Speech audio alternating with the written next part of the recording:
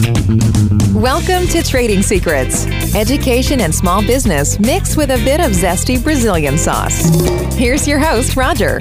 Hello, everyone. Hope all is well. This is Roger, and this is episode number 3 called Details Matter. As I said in a previous show, I live in a condo in Hopkinton, Massachusetts, which happens to be on the northeast region of the country. Very cold on the winters. And my condo is 30 years old, and my HVAC system is the original system when the house was built. So one Sunday morning, maybe 3 or 4 weeks ago, I wake up really early, like 6 o'clock on a Sunday, to do my things. And then I realized the house was really cold. So I went to the thermostat. The thermostat was 72 and running, and the house was still very chilly. So I went down to the basement, and I realized the system was running, but the flame that kicks in that should heat the air, it wasn't. So I turn it off, turn it back on, turn it off, turn it back on. A few times, this took about an hour or so. And eventually the flame came back on and the house started running warmer. So thank God. And I couldn't figure out what it was. So I said maybe it was just a hiccup. So 3 or 4 days later, the same thing happened. And then I did the same thing again, off and on, off and on, off and on. But then I called a company. It was a friend of mine. He never called back. Then I waited a couple of days, so maybe the guy was busy. Called a second time, never called back. That's why it's one of the reasons I don't really like to do business with friends and family for that reason. I like to treat business as business, but that's just me. Anyway, I was asking someone if they knew any HVAC company reliable that I could call. And they mentioned one near my region. People have been in business for almost a century, family owned and all that.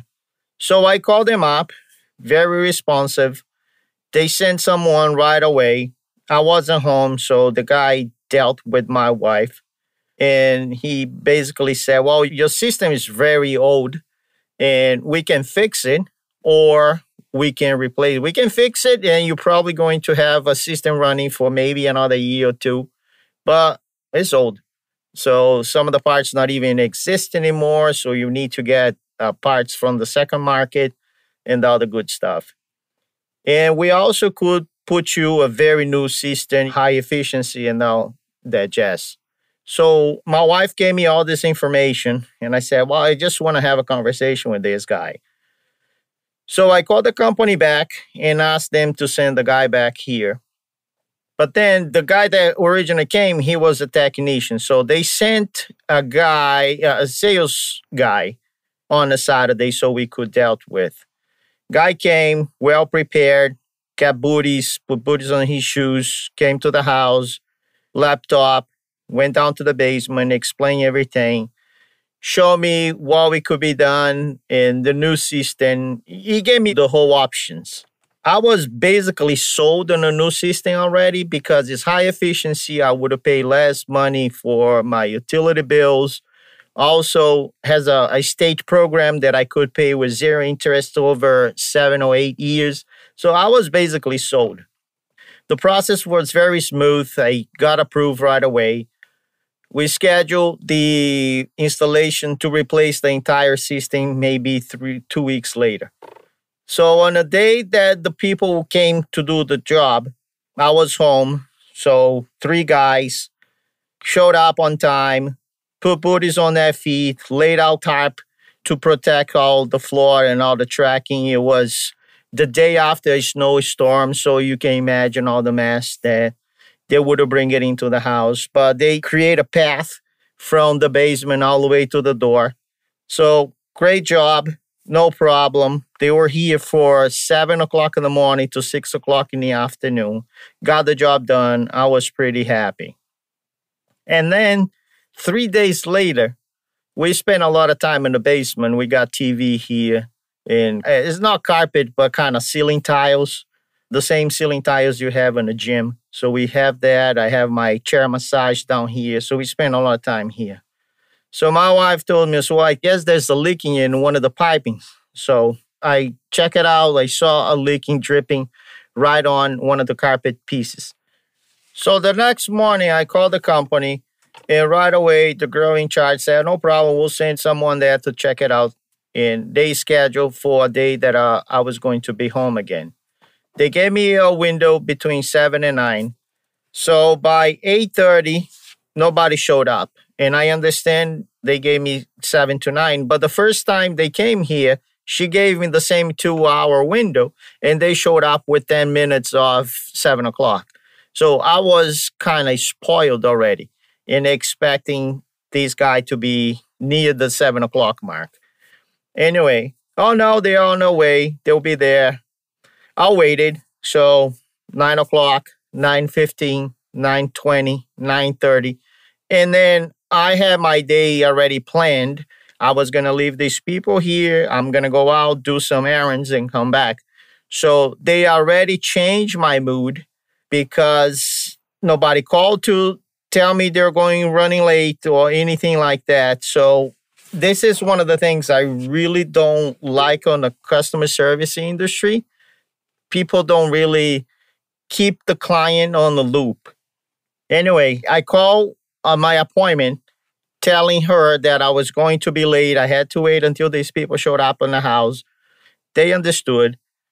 So I waited until this guy came, a younger guy, probably his early 20s, with his helper.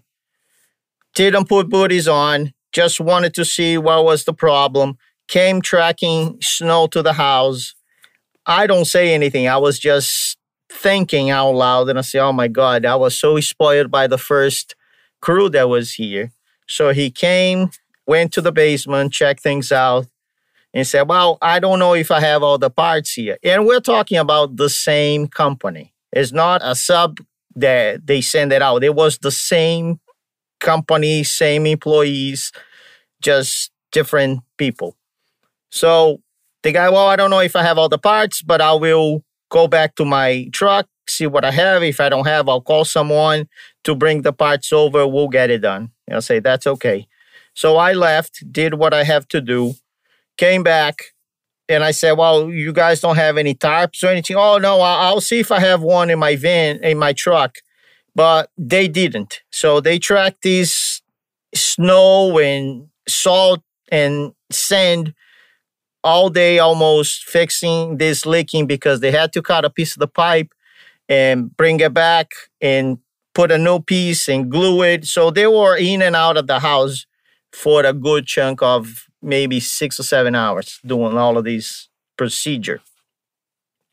So in the end, I was just upstairs, did my errands, went upstairs, do my work in my office.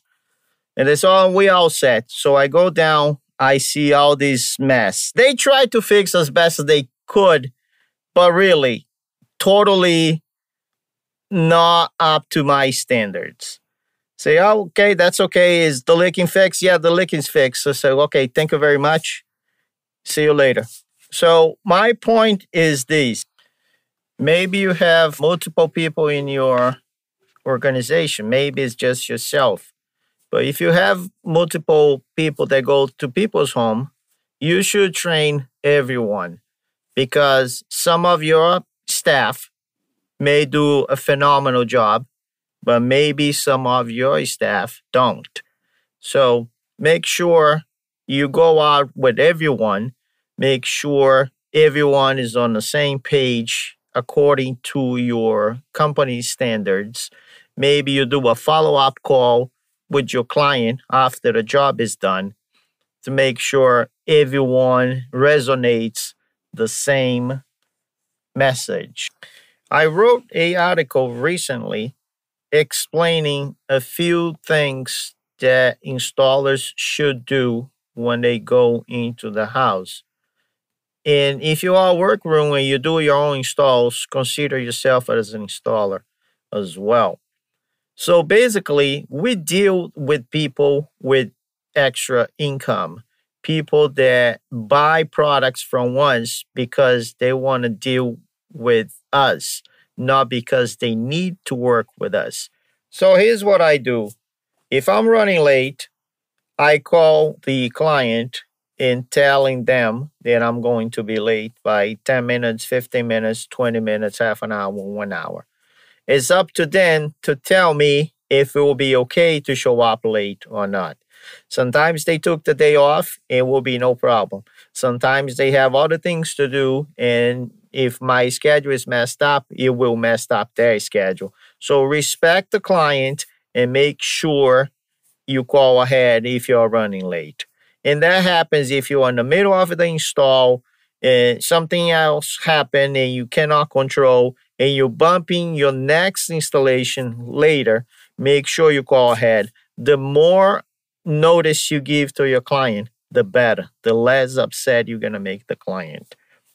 So as I knock on the door, I put my booties on. And I understand some people don't like to wear booties. They don't feel comfortable. They feel slippery. So bring an indoor shoes if you're not comfortable working with booties. But show respect. These people pay big money for new floorings. They treat their homes as their temples. So treat with respect. So show that you care. So booties first thing. Then I bring tarps. I bring the moving blankets because they are thicker. And if I'm going to carry tools and boxes, I want to lay those over the tarps. I look for a space in the house. I ask Mrs. Jones, is that an area that I can work on? And she point me out to an area. And then I put my tarps over there. If I carry a lot of boxes, letters and that kind of stuff, and I need more than one, I have 2 or 3 or 4 in a van. I'll just put them together. Also, I never put tools on people's furniture. This is a no, no, no. Absolutely no. So I've seen it before. Put on the bed, on the nightstand, on the table. Just don't do it. It's not respectful. As careful as you are, people don't see that with the good eyes. And if you are going to bring a big ladder inside the house, extension ladder, make sure you have bumpers, those foams that go on top of the ladder. I even put some booties on top of the foam so they don't leave any prints on the walls. Again, the whole point here is to show respect to people's home. When you're done, you take all your tools, you take all your boxes, you make sure you bring a small portable vacuum everything around, even if it's not perfect, but show respect. And that's basically my message for today. I am going to leave some links here for my blog and also for the company that I buy my booties from. They offer regular booties. They have waterproof booties. They have different colors. So it's a great company. I'm not making any money off of this. I'm just suggesting. The company is called Shoe Bees. Your feedback is always appreciated. If you have any suggestions, comments, I'll be more than happy to consider. As always, thank you so much for your support. And never forget, keep living your dream. Until next time. Thanks for listening to today's show. Please send us your comments and suggestions to improve your overall experience. Also, make sure to subscribe to our Trading Secrets newsletter via www.tradingupconsulting.com and tell your friends either by word of mouth or via Facebook, Instagram, and Twitter. Until next time.